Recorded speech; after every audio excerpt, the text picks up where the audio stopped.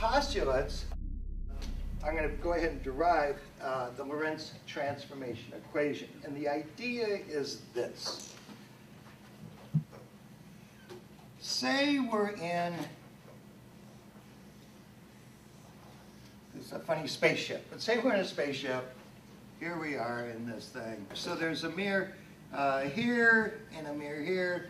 And we're going to play around with a photon. One photon here is going to be going back and forth. So it's going to be moving up here, bouncing on this mirror, and then coming back down.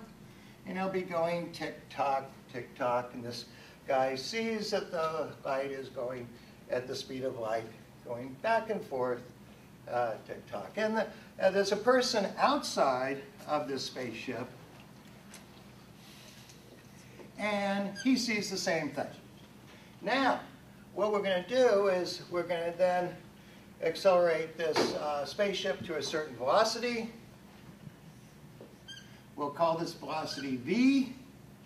And just to kind of keep it moving, I'm going to extend this spaceship out this way because it's moving along in a certain direction this way. And as the frames go like this. Now, what we see with this mirror idea now is a little different. He sees, because he's in this frame of reference, he sees the photon still going up, and he's moving with the light beam. Okay. Where this person is going to see something a little different. He's going to see this beam of light, or not beam, but this photon of light going up like this, because the whole thing is moving. And then it's going to tick, and then it's going to be tock, and then tick, tock, etc. Okay, so we're going to look at one of these triangles here. This guy is seeing the beam of light going like this, the observer inside the spaceship. He's seeing the light just go up like this, and then back down. This person on the outside is seeing the beam of light going at a diagonal. Okay. And what we're going to use here is we're going to put values for the distances of these legs of this triangle. The leg of this, since distance is equal to velocity times time, this distance here would be the velocity of light, which is c, times the time, and I'm going to use the time of this guy to be lowercase t. Okay, that would be the distance from here to here. The distance from this leg, the velocity is v, and the time of this would be the time of, and I'm going to use capital T, for the time of the outside observer, because he doesn't even see any leg here. But this person is seeing light going like this, and that would be velocity times capital T. And to finish this up, this leg here would be the speed of light times the capital T, the time of the outside, the observer. Okay, so we get our legs, and then all we do is we're going to create the Pythagorean theorem here. So we're going to go c t squared plus v capital T squared is equal to c capital T squared. Now what I'm going to do is I'm just going to manipulate this with algebra. Okay. This expression right here is used so much in special theory that we give it a name. It's called the gamma factor. So now we're gonna actually create a story. Say that on Earth, we don't know on Earth, but this guy in the spaceship goes out, we'll call it 90% of the speed of light that he's traveling. And we'll say he travels for 10 years. And we want to know how much time has taken place on Earth. What's that guy's time? So we're going to use this equation. We can just say capital T is equal to 10 years. That was the time of the person moving, times 1 over the square root of 1 minus 0.90 squared. Okay, now if you don't have a calculator, you can use Excel actually on your computers to compute this.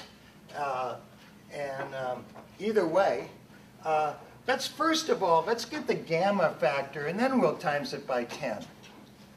So can anybody tell me what this 1 over the square root of 1 minus 0.90 is? The gamma factor in this is 2.29. Okay, so 2.29, we'll just keep it like that. So therefore, it ends up, that's our gamma factor, how much time is actually being stretched out. So therefore, the observer time would end up to be not 10 years, but it'd be 22.9 years. Now, just to be a little bizarre here in this is why Excel is really good if you set up Excel, but you can easily do this in the calculator. Let's change it to, let's go a lot faster. Let's go to 99% of the speed of light. Then first, let's calculate our new gamma factor.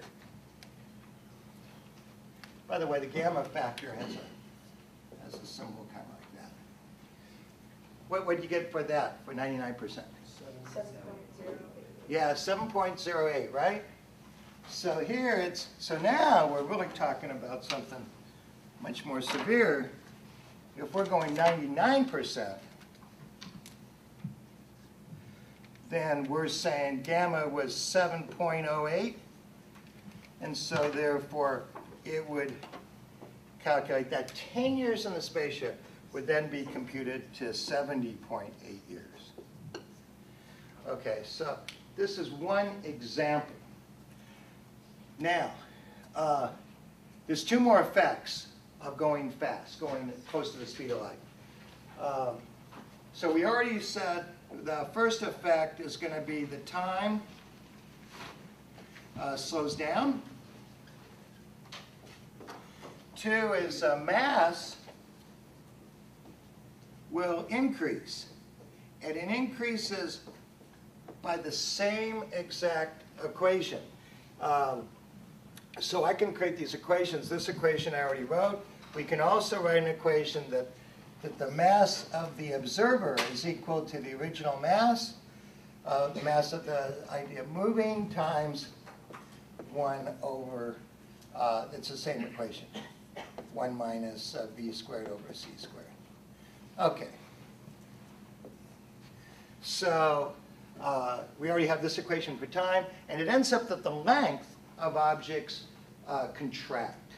This was the problem of the Michelson-Morley experiment, if anybody's familiar with that, that one of the arms actually contracted. And there the equation is the length is going to equal the original length times, just times 1 minus v squared over c squared.